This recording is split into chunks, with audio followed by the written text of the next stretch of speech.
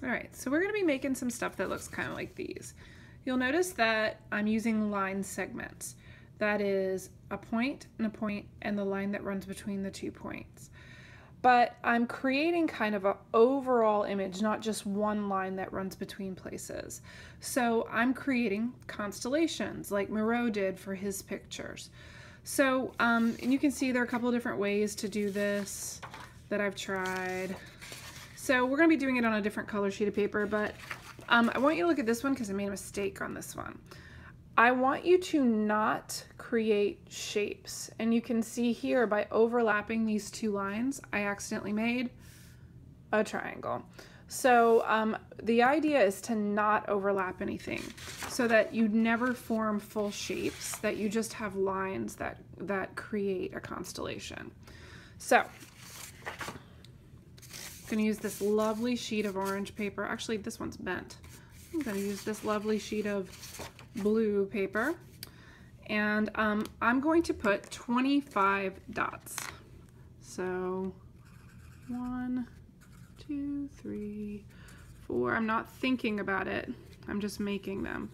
5, 6, 7, 8, 9, 10, 11, 12, 13, 14, 15, 16, 17, 18, 19, 20, 21, 22, 23, 24, 25. All right, so right now it's kind of like stars in the sky, and I've got all these points. And I'm going to use a thin Sharpie to go to make connections between these points, so line segments, and try really hard not to make shapes. If you really want to, you can use a ruler. I'm just doing this way, hoping I don't make it too ugly. You can make the same dot go to different ones, so like that, this dot goes to 3 different points, actually 4. And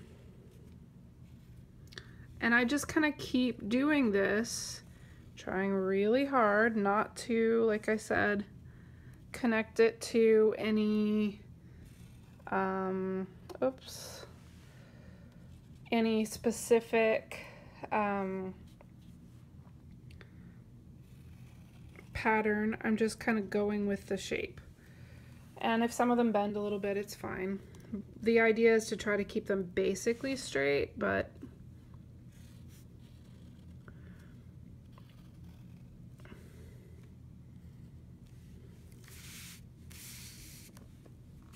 and then like as I'm doing it, I start to be able to go, oh, well, it would look better if I did a bunch coming from this point, maybe.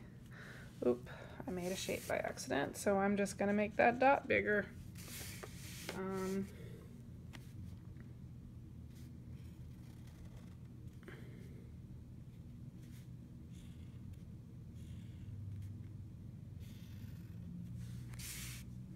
Ta-da!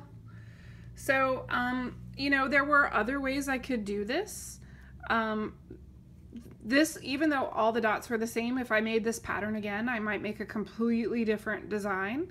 So, and then the fun thing is if you do several of them, you can start to kind of connect them in weird ways, like kind of like make them go together. I could overlap this one so that it's like this, and then put this one on this side of it. I could cut them and create pattern. So we're just playing with line segments to create designs today. And it's our first step in understanding ways that line can create art. This is probably the most simple and basic, but can create very interesting and unique patterns.